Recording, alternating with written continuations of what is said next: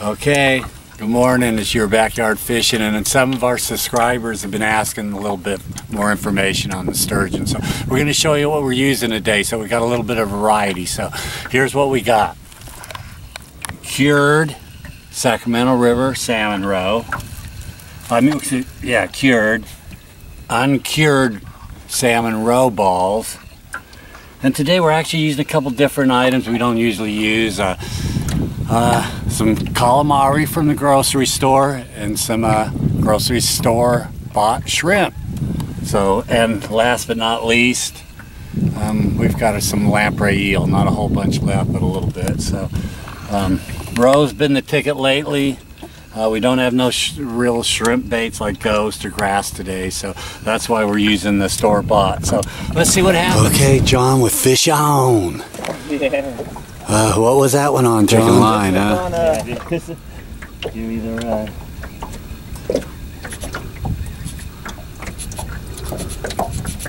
Whoa. Got my little clicker on, but it's very loud, is it? I don't like that. I like running them regular spool. Drag go out freely on its own. So that grocery store shrimp was the ticket? Yeah. Suicide bite. Wow, cool. Sucked it down. That's a good fighting fish, man. Yeah, it is. It's running away. Taking out some line. Yeah. Oh yeah. You got the drag pretty hard on that pup, too. Well, let's take a peek at it, huh? Maybe it's an oversizer. Just a big keeper, huh? I believe so. I just saw its head, but it appeared to be. Okay, well, I guess we'll be back when the fish is a little closer in, huh? Yeah, it's getting a little closer. Yeah, there it is. Oh, yeah. Ooh, now it's taking out some line. Wasn't quite ready to come in. That's a badass fish. Feel too great, almost feels like it might be a rat. Have the line on him. Oh man, not now. Now it feels better. Okay. Oh yeah, that's a big fish.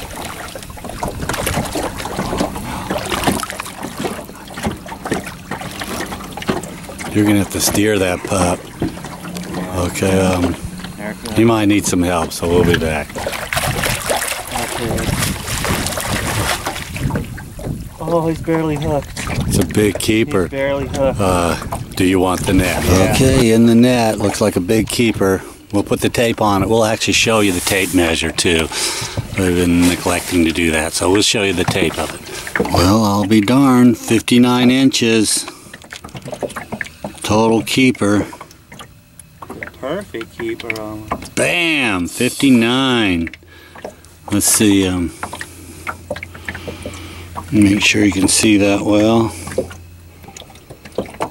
Well, there's the snout, so let's put it up a little bit more up here just to double check everything. So, wow, dude, right on top, going across the back, it got bigger, so it's a 59 3/4 that way. Okay, 59 and a half officially now, so we could keep this fish, but you know what, it's too early in the day for us. We like to think we're gonna catch more. And yeah, the reason I got the cloth over the eyes, believe it or not, soothes the beast just like an alligator. Right when I said that too. So much for that theory. We'll be back. Okay, we're gonna take a pic of the tag and everything, then you'll see the release of this fish. Okay, we're back, and I guess we're gonna retain the tag.